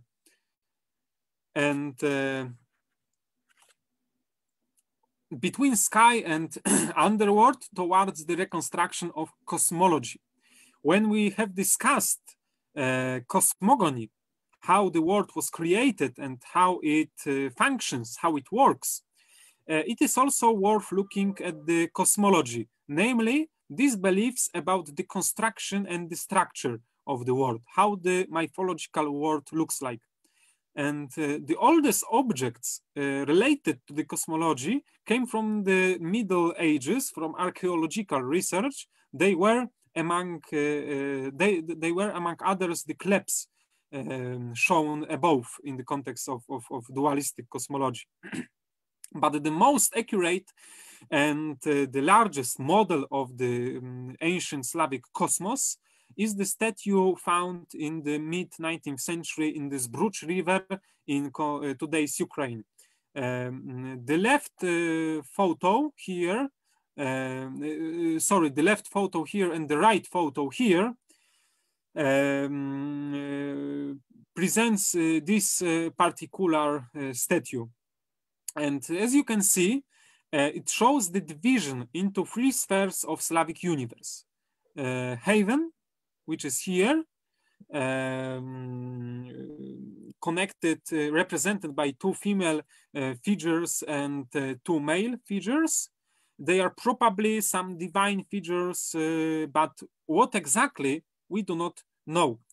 Middle world, represented here as a earth, is depicted through the circle of dancing people.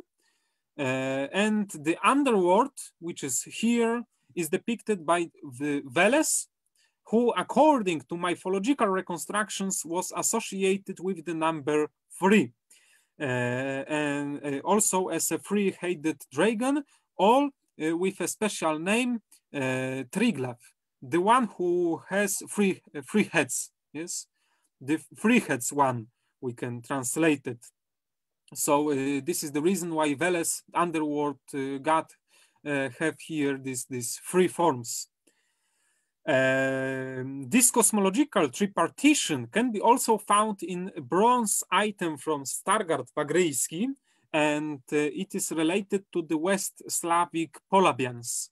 What is very interesting, there are animals here and here, between humans and heaven and underworld, probably as sacrifices or mediators between divine spheres and human sphere.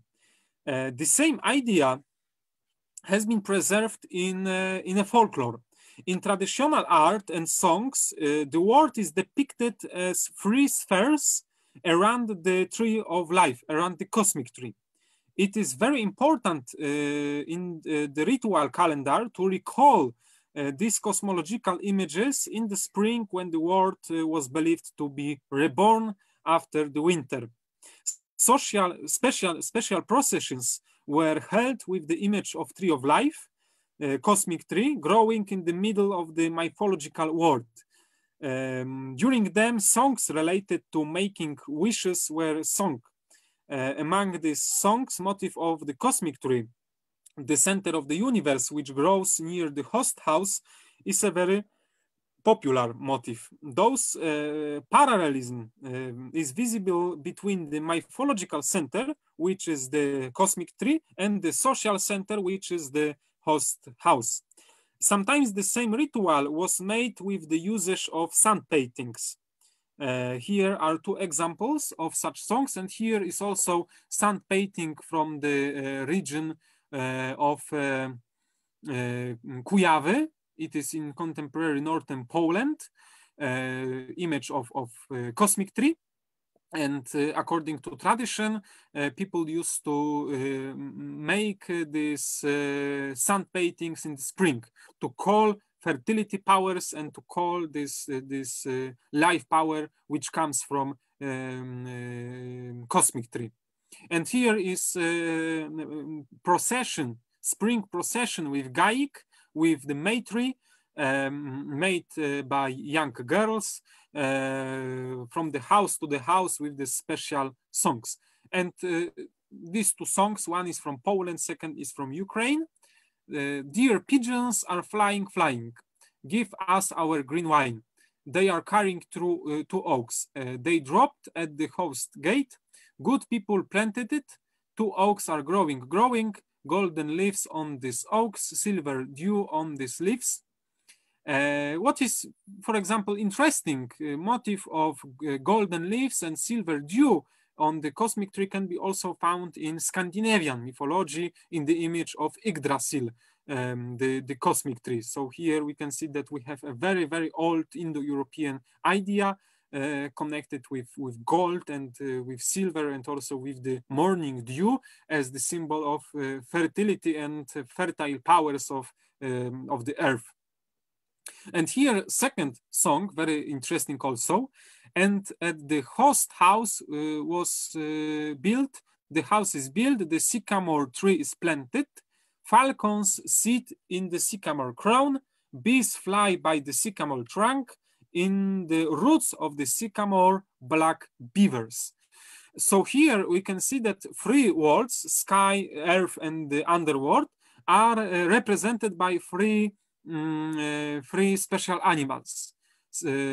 Falcons are the symbol of the sun.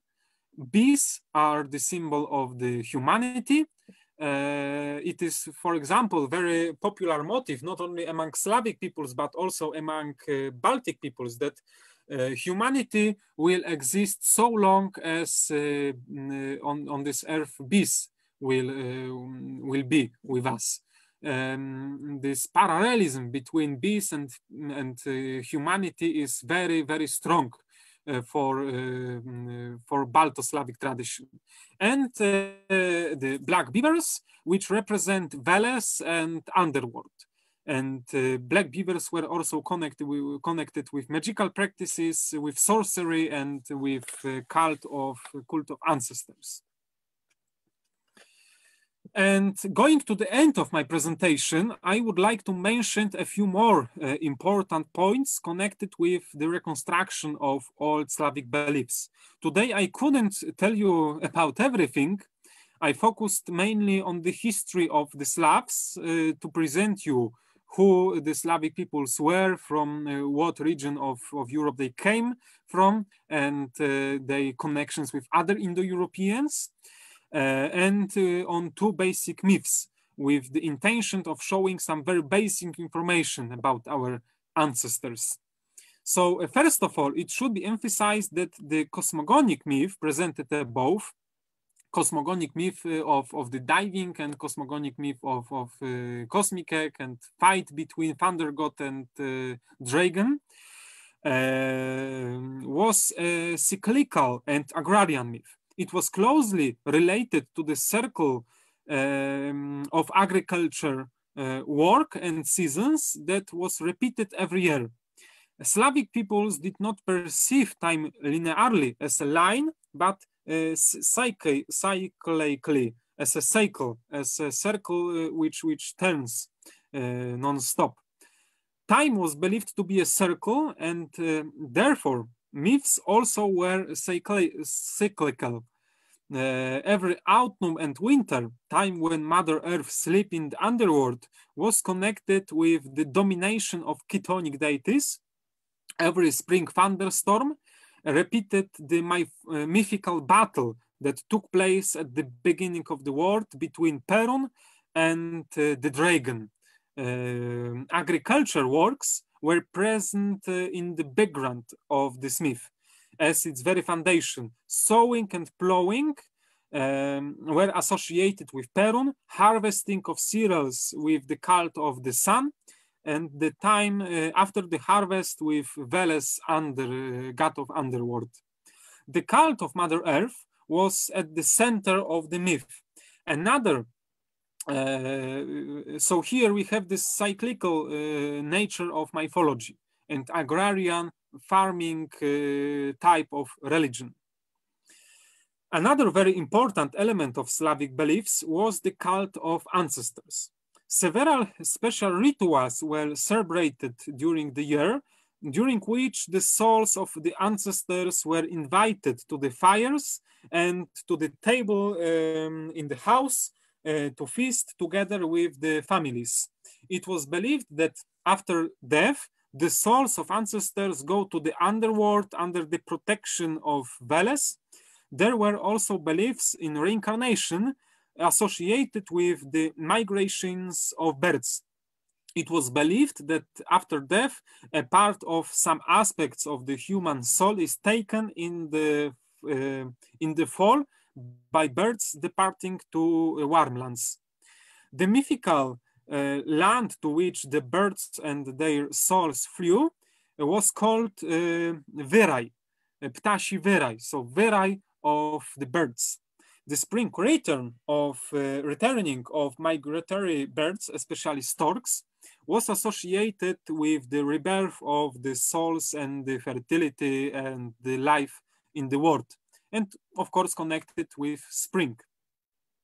The cult of ancestors was very, very important in this context. Folklore has kept the so-called dziady tradition, which can be translated in the English as the grandfathers. The ritual was also known as zaduszki. In English, we can translate it for souls.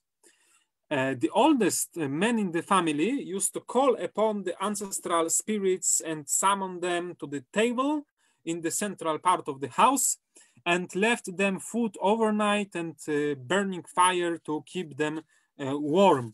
The cult of ancestral souls was associated with the autumn and winter periods when, as we remember, the chthonic god Veles, who patronized them, is dominating the earth during winter and autumn.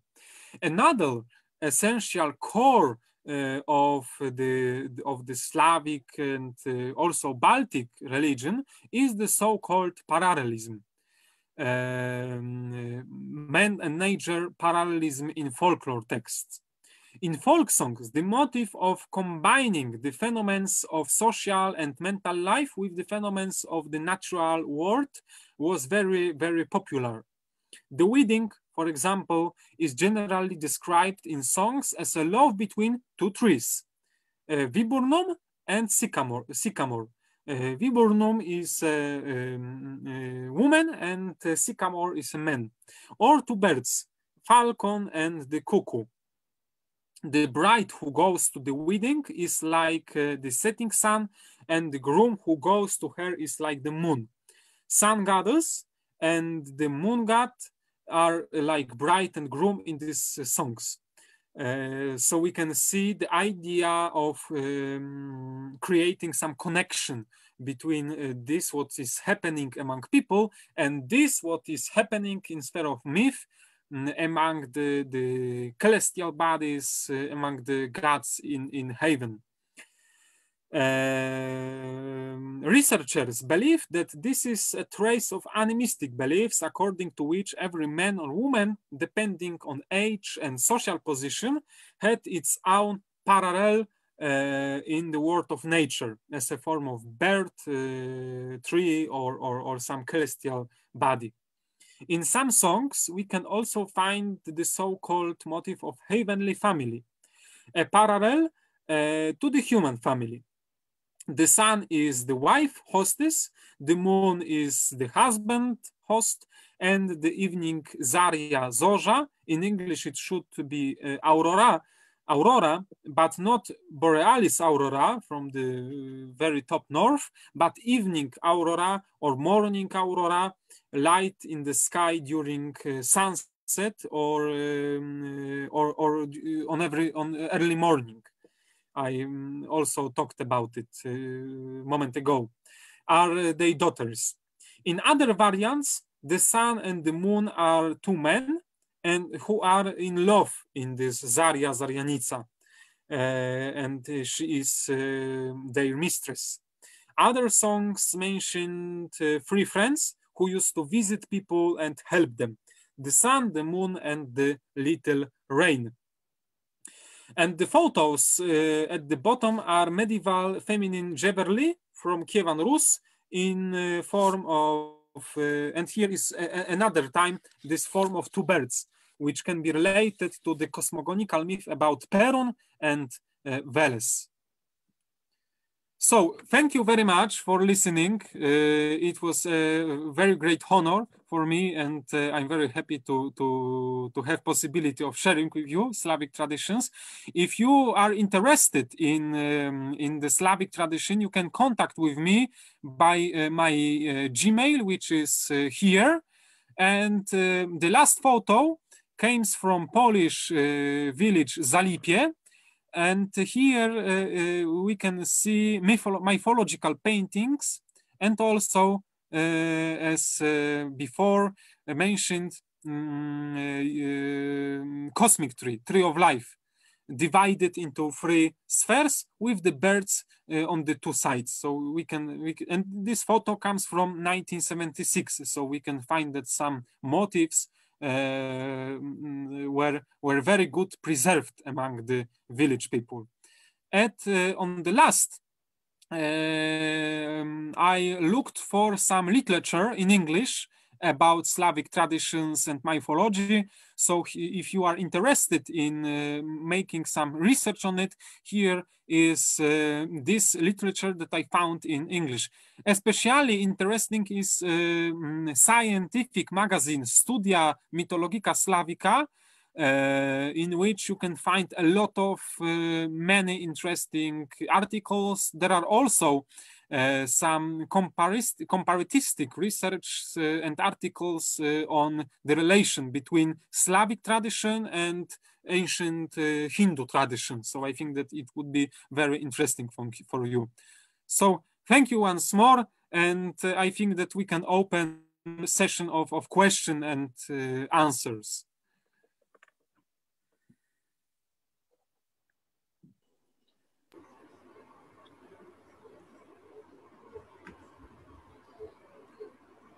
Thank you, Mr. Mikola.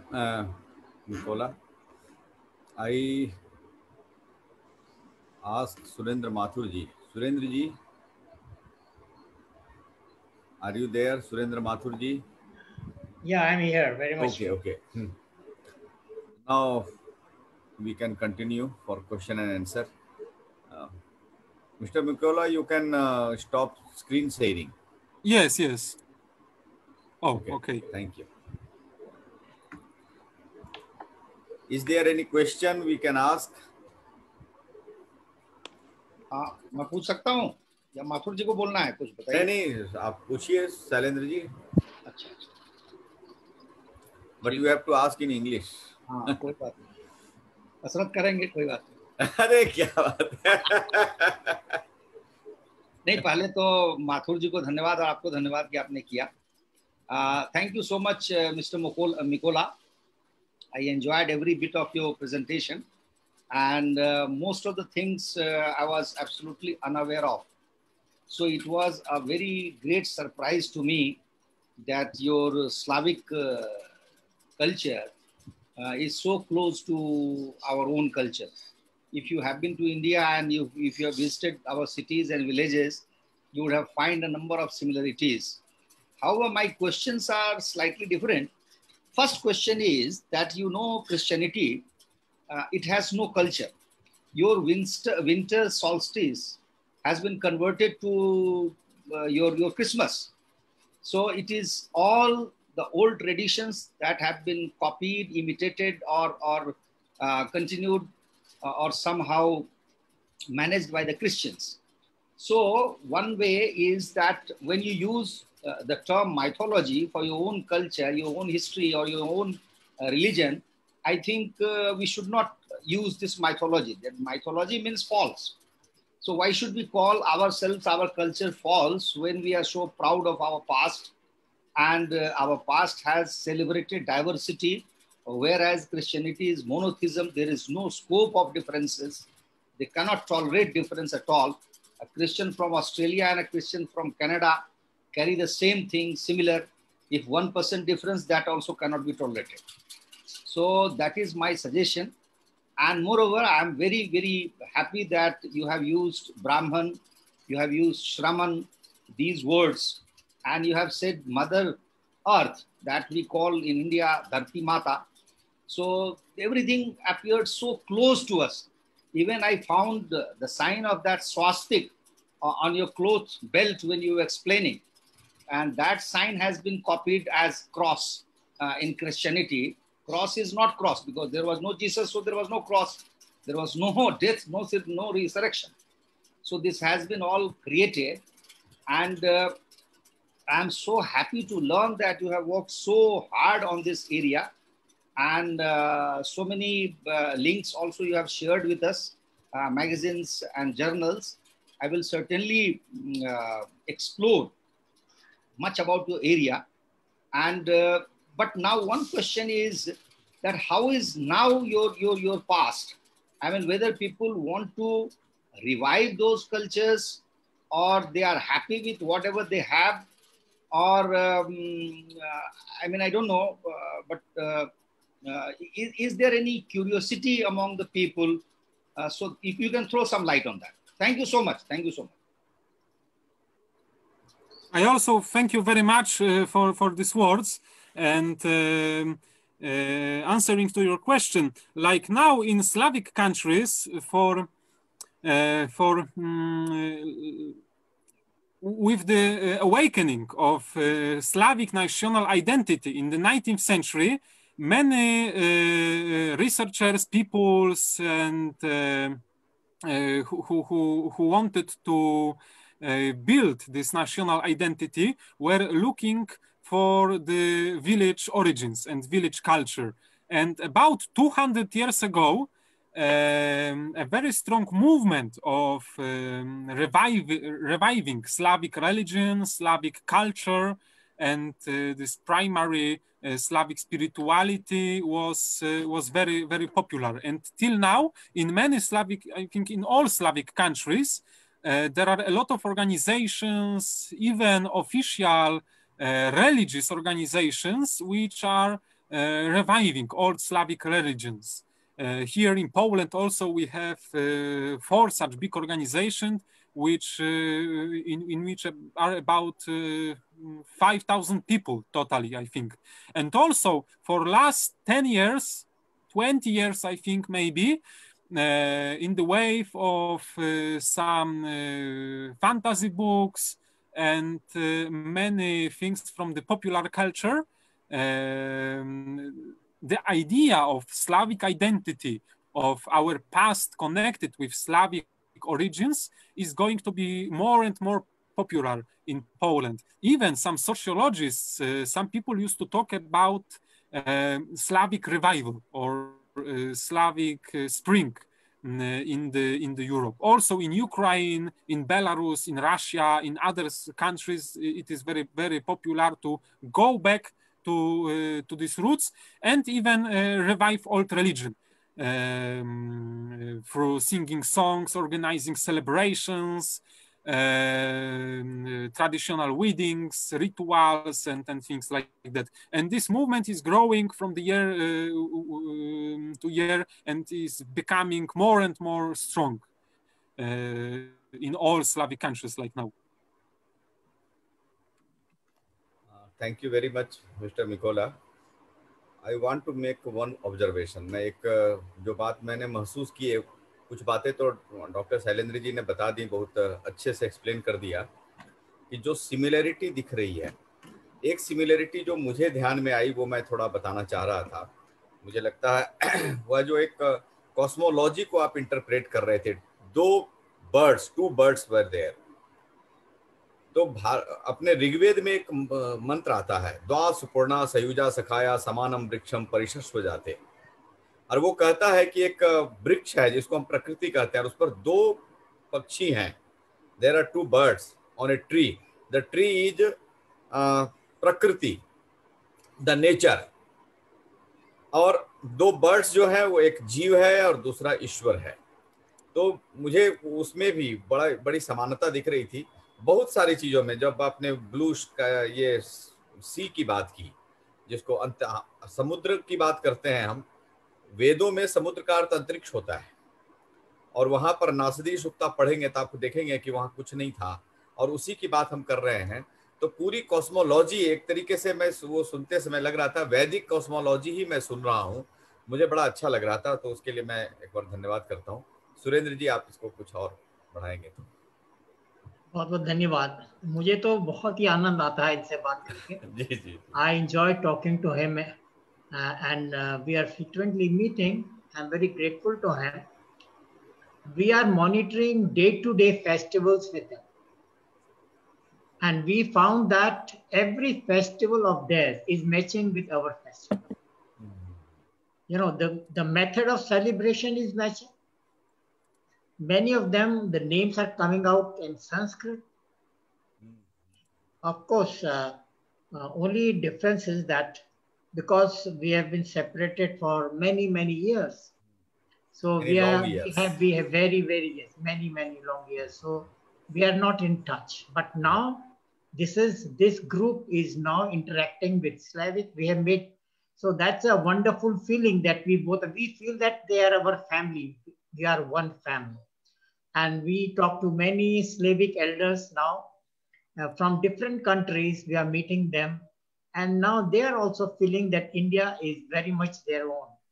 You know, the Hindus are their own. And that's all the feeling. I would like Mikołaj to speak just for a minute. How do you feel with our routine interaction? What feeling do you have? Just a minute to everybody. So for near a year, we used to meet every Sunday with Surendra and look for these similarities. And as we discussed this idea of Hindu-Slavic cooperation in our circle, we found that we are like brothers and sisters from this Indo-European family. And you know, some names sometimes are not the same. Some things in some details are not the same, but the whole idea, the whole structure of symbols of that, how our ancestors were looking for the reality, for the whole universe is the same. So this is the same energy that we are sharing between ourselves. And when we are going deeper and deeper in our comparatistic work, we on the Slavic side feel this connection with India very, very strong, and I hope that this cooperation will be farther and deeper. And also, if you are interested, you can join our meetings with Surendra in every Sunday. You can. You can, Surendra, say a little bit more about these meetings, and maybe your friends will be also interested to come. Yeah, okay, thank you very much. This is what I wanted to tell everybody. This is not one day's work. This is not your just presentation. It is the confidence and the feeling of brotherlyhood that we have developed in last so many years. And my first meeting was with you, and also with the Mariana from Czech Republic, and many more people from Ukraine. Now this relationship is becoming more stronger and stronger, and we are now going into the details of each and every festival. So thank you very much, Mikołaj, and I think you can wind up. Thank you so much. I'm also very grateful. Namaste. नमस्ते नमस्ते। ये व्याख्यान समाप्त होता है। इस कार्यक्रम को समाप्ति की घोषणा करता हूँ। धन्यवाद। धन्यवाद।